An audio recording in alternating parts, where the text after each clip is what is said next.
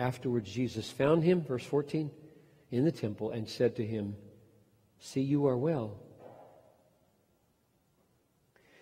Sin no more, that nothing worse may happen to you."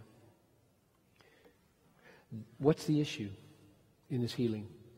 The issue in the healing is holiness.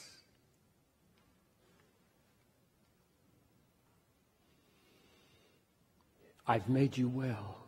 Now I'll tell you what this is about. Stop sinning.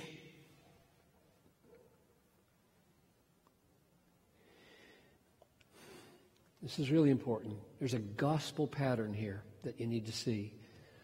My aim in healing your body, and the church could say, our aim in touching the neighborhood, our aim in every manner of ministry that touches the body, the mind, the family, is not an end in itself. Otherwise we would be cruel to people.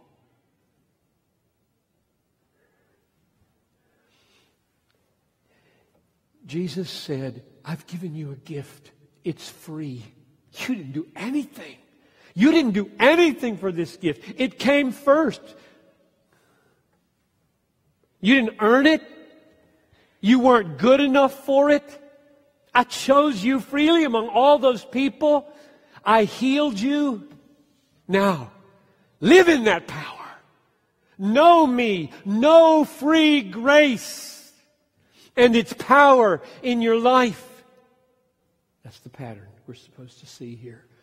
When he says sin no more, he doesn't mean like on your own. He means, look what I've done. Wake up. I've come into the world to forgive sinners. I've come into the world to change things. Look to me, know me, and in the power that you've just experienced, fight your sin. And yes, and this makes some people uncomfortable, really uncomfortable. He warns him. In fact, he threatens him. A lot of people don't think there should be any warning or any threat in gospel ministry. Just promises, promises, promises, and love, love, love, and no threats, no warnings. Well, that's not what happens here. Jesus says, I warn you, if you turn away, if you mock this gift that I have given you for the power of holiness and the grace that I have shown you, if you turn the grace of God into license, if you make an idol out of this health of yours now, and thank me till the day you're dead for the idol of your health, you will